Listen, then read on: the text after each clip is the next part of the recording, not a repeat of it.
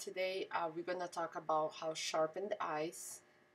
You can see this picture is on focus, however the eyes is a little bit blurry. So what we do is basically we're going to add a new layer over here, and to do that we just go Command J, and you can see we have a new layer. And then we just go to filter on the top left here. We click on that and we go down to sharpen and then unsharp mask.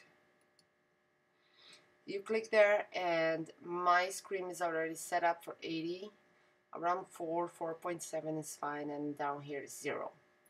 So if I click on preview, you look at her eyes, you can see the change. You don't want to sharpen too much because that will make look weird. So 76 is kind of good.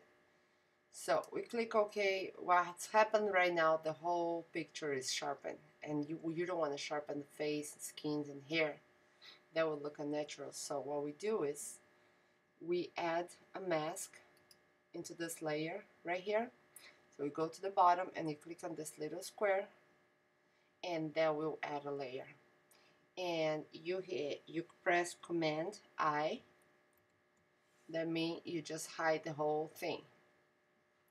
And over here in your left, there's this white square and the black one. You just click, make sure you have the white showing. Okay? Go and grab it. Sure, your opacity here says 100% on the top. Now you can just reveal whatever you did. So in this case is the sharpening tool.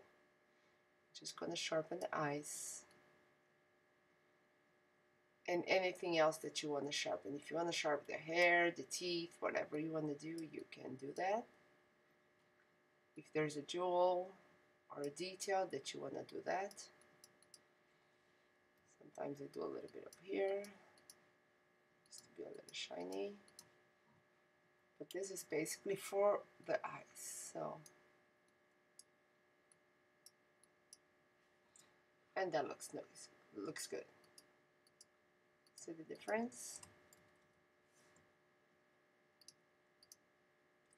So basically that's it. Thank you very much. I'll see you next time.